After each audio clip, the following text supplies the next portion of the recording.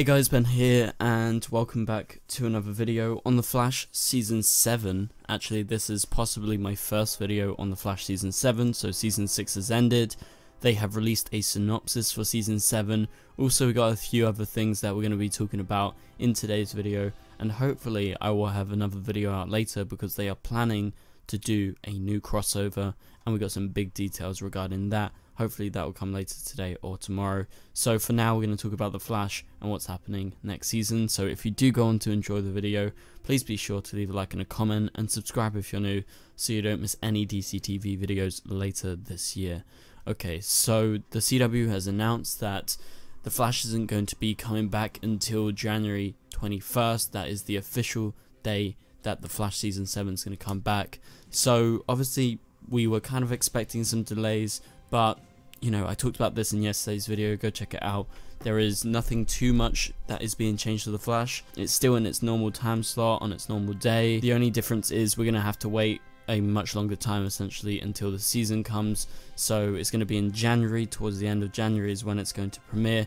Normally we would come back in October, around mid-October time. So basically you're going to have the rest of October, which is like 2 weeks more than normal. Plus on top of that, nearly 3 months, because it's near the end of January when The Flash is going to be coming back.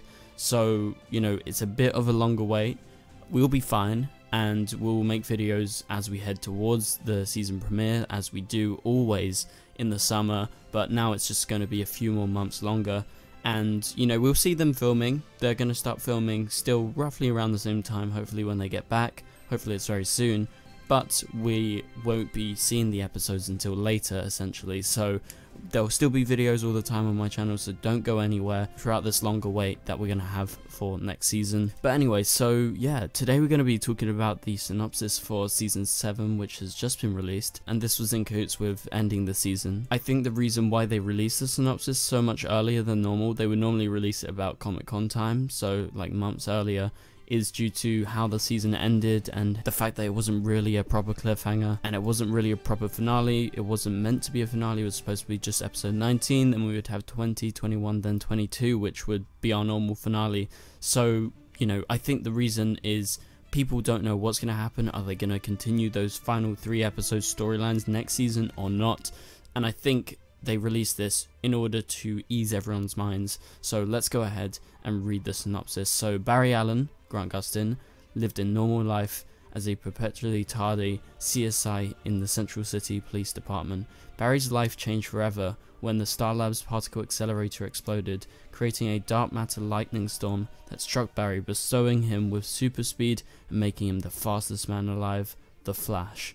After a thrilling cliffhanger last season, which saw the new Mirror Master victorious and still at large in Central City, the Flash must regroup in order to stop her and find a way to contact his missing wife, Iris West Allen. With the help of the rest of Team Flash, which includes superheroes Caitlin Snow, Cisco Ramon, Ralph Dibny, and Nash Wells, as well as the Flash's adopted father Joe West and meta attorney Cecile Horton, tough cub reporter Allegra Garcia, and brilliant tech nerd Chester P. Runk, Flash will ultimately defeat Mirror Master, but in doing so, he will also unleash an even more powerful and devastating threat on the city, one that threatens to tear his team and his marriage apart. So that is the synopsis for this season. So this is how the synopsis is for the whole season long. They always start with a recap of how he became the Flash. So he got hit by lightning and then he became the fastest man alive, the Flash. That is in all the synopsises, so that's nothing different. We can skip past that. But anyway, so they say after a thrilling cliffhanger last season which saw the new Mirror Master victorious and still at large in Central City. So apparently it was a thrilling cliffhanger. I don't think it was a very thrilling cliffhanger in my opinion. Did you think it was a thrilling cliffhanger? Let me know in the comments down below. But yeah, the new Mirror Master, they confirmed, yes, she's called the Mirror Master, or the new Mirror Master in this case. I think that's cool. We haven't been calling her that yet. It's kind of nice to get some sort of confirmation. We've just been calling her Eva so far. But anyway, so the new Mirror Master was victorious and is still in large in Central City. This is going to be the case at the start of the season, and the Flash must regroup in order to stop her and find a way to make contact with his missing wife, Iris West Allen. So this basically confirms right at the start of the season they're going to finish the storyline from season 6, what they originally planned to do, and then they're going to continue and start a new storyline once the Mirror Master is defeated. So they're going to, at the start of the season, they're going to keep on trying to find Iris, they're going to make their way into the Mirrorverse, and that's probably going to be the first 3 episodes, I would guess. It could be longer, I guess, but I would say they're probably going to try and keep it down a bit so that they can have the rest of the season to explore whatever they want to explore. But the team is going to regroup, and the next bit of the synopsis is very interesting. So it goes like this: with help from the rest of Team Flash, which includes superheroes Caitlin Snow, Cisco Ramon, Ralph Dibny, and Nash Wells. Let's break down this bit first. It confirms that Caitlin's back, it confirms that Danielle is set to come back. So at the end of this season, it was said that she was going to go away. Basically the plan was, because Danielle was pregnant at the time, and that last episode that we saw, episode 19, would have been her last episode for the season, and she would have returned in season 7. And so this was her maternity leave time, and it just so happened, literally there's no point for her leaving. It kind of made sense in the end. She's just gonna potentially leave for the summer, and then once they start season 7, they can just say, oh, you know, I'm back, and we as the audience won't tell any difference, basically. So yeah, confirms Caitlin's back, also confirms Cisco's back, because Cisco wasn't in last episode, because they plan to bring him back the episode after, I think, and because he went to Atlantis to try and get something to defeat Eva. It seems like they're going to continue that with Cisco coming back with that device, and he's going to be in turn like one of the reasons why they end up defeating Eva towards the start of the season. I think they're going to change how they originally planned to finish season 6, because, you know, it's going to be at the start of next season, so maybe they speed it up.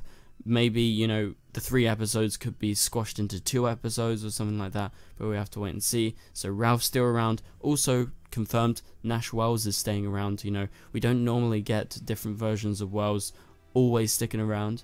It's kind of cool to see Nash sticking around, because I really do like this version of Wells. So he is sticking around. Tom's not going to be playing any other characters apart from probably Reverse Flash is going to return, considering how they left him off at the end of this season.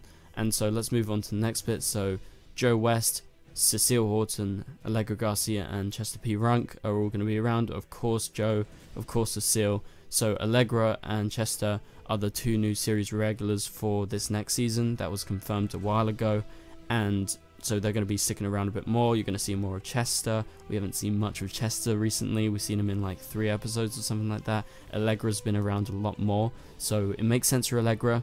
I guess they want to have a sort of replacement ready in case Carlos ever wants to leave the show, because Chester basically plays like a newer version of Cisco as of right now, while Brandon plays a new version of Cisco, that being Chester. That makes more sense. Okay, so let's move on to the next bit. So Flash will ultimately defeat Mirror Master.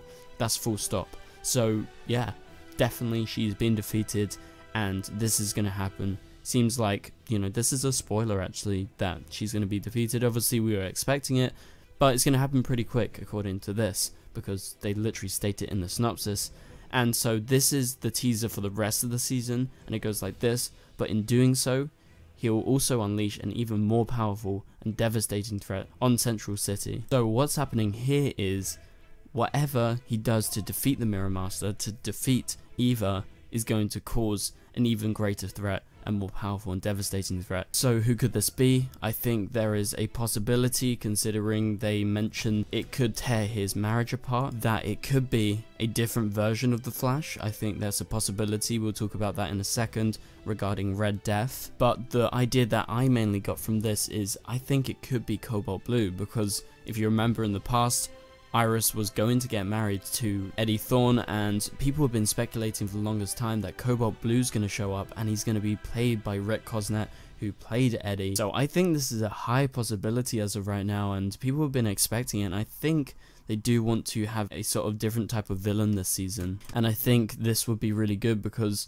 in the comics, he's not a speedster, but he's able to take speedster's speed, and he's able to use it, so you'll have those cool fights that we haven't had in such a long time. Obviously, we've had Godspeed, Reverse Flash has shown up and had a few fights, but I mean like as a whole season-long threat.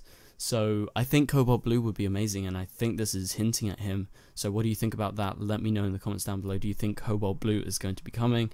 Also, Red Death, this has been theorized for, you know, the past couple of seasons since he was mentioned, and I think that could cause some sort of conflict. People have been theorizing about blood work, but also people have been theorizing about Thorn being out there. He needs to get a body. What happens if he gets this body of, say, someone like Bloodwork, and then they take over, and Thorn takes over Bloodwork and becomes the Red Death? You know, that makes sense. Or it could be he takes over this version of Godspeed. Maybe the Godspeeds that have been sent back from the past have something to do with Reverse Flash. So I think that makes sense, but I would say it's more likely to be Cobalt Blue as of right now from this synopsis, considering it mentions his marriage.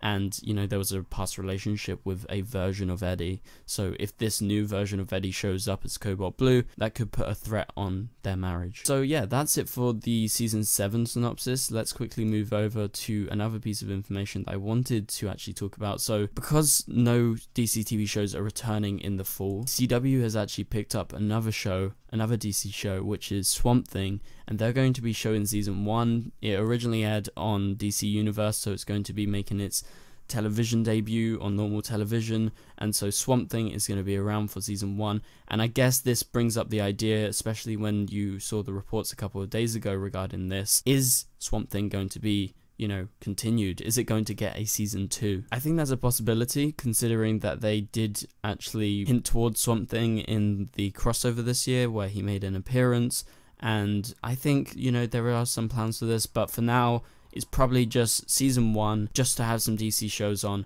whilst all our other shows are filming and they come back at the mid-season, as the CW has announced recently. So do you guys think that Swamp Thing is going to have a Season 2 on the CW? Let me know. And so that's about it for this video, guys. Thank you guys so much for watching, and I will catch you guys later. Goodbye.